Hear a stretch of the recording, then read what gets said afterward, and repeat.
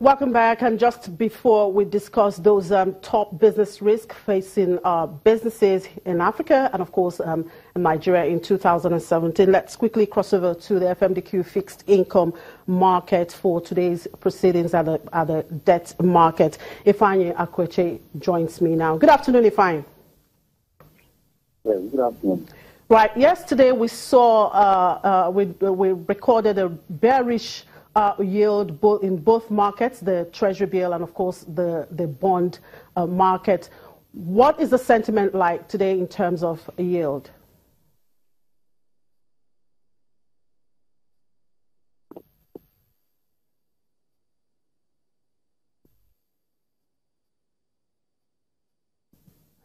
Hello, Ifeanyi. What is the sentiment like today in terms of yield?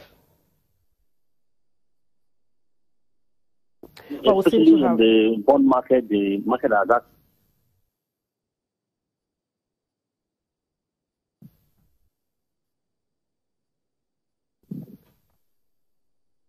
We seem to be having issues with the telephone system there. We move on now.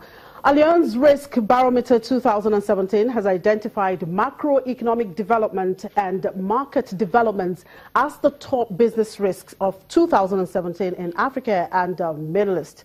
Published by the Allianz Global Corporate and Specialty Africa, the 6th annual Allianz Risk Barometer identifies the top corporate perils and potential responses for 2017 based on the insight of more than 1,200 risk experts from more than 50 countries. Now, the head of property, Allianz Global Corporate and Specialty Africa, the Song Malangu, joins me now to look at the leading risks in Africa and Nigeria. Thank you very much for joining us. You can see me smiling there. That name seemed to be quite tongue-twisted, you know. But at least you tried. Well, thank you very much for having you in the studio. So tell me about Allianz Risk Barometer. What do you seek to achieve with this?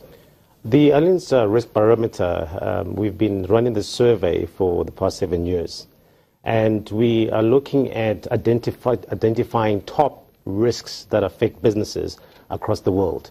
And as you mentioned earlier, we have done this in over 50 countries. We've had almost 5,000 responses from the 1,237 risk experts around the world. Now, what is your methodology like? It's an online survey. We pick risk experts around the world, businesses, risk managers, also our risk consultants, even insurance managers within all over the world. And they have options in terms of there's a questionnaire, and they'll be able to pick what they feel affects their businesses for the future.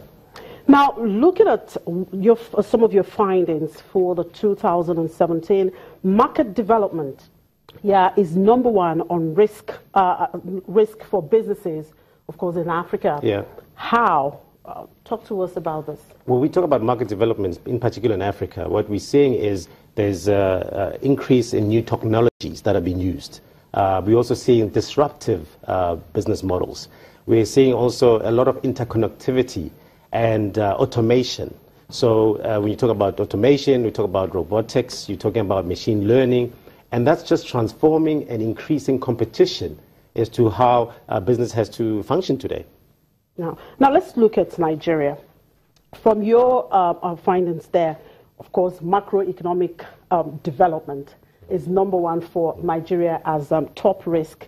Now, as a risk expert, how can businesses begin to deal with this risk in 2017? Because that seemed to be a major problem, looking at the macroeconomic environment for businesses.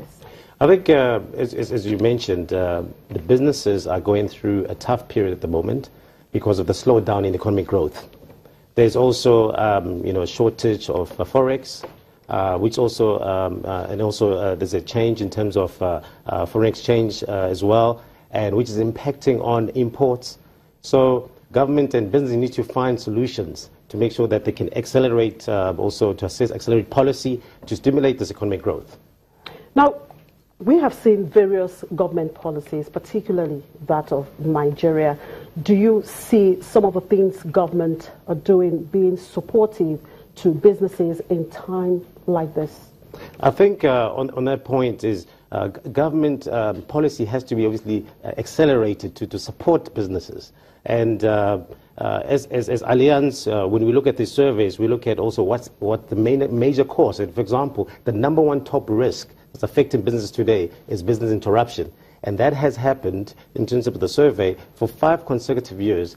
Business interruption is the major threat to a lot of businesses. So that's what keeps risk experts awake at night. Then the causes of this business interruption, you're looking at the fact that there's an increase in fire and explosion, and also there's also an increase in natural catastrophes. So that's where we come in as Allianz to provide risk solutions as to how we can help our customers manage and mitigate against that risk.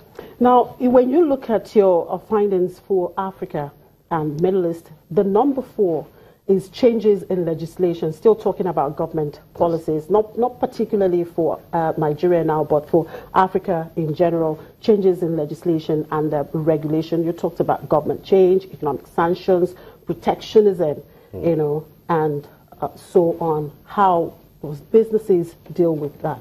I think also what's important is that some of the changes in regulation is there to protect the end consumer and businesses as well. So you do seeing some positive direction on that. If you think about the cyber issue that we have, which we can talk about as well, there's also increase in terms of regulation, in terms of protection of information.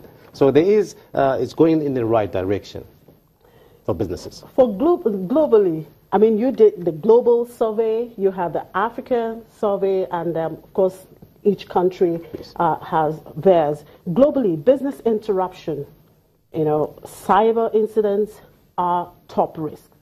Why are these major concerns? They're major concerns. If you look at business interruption, because business interruption is the number one risk for business, because that's what can have the most significant impact on a company's balance sheet. So if something goes wrong, a big fire explosion, and the business cannot continue to operate, that has a direct impact to your balance sheet, to your shareholders, and insurance companies like Allianz. We are there to be able to protect and to be able to reduce the volatility that is caused by a major interruption to the business. So in doing your business, particularly in Nigeria, what has been the responses in terms of giving, you know, assistance to dealing with risk? What has been the responses coming from businesses? I think it's been very positive. For example, it is the first time that Nigeria is featured in our risk survey.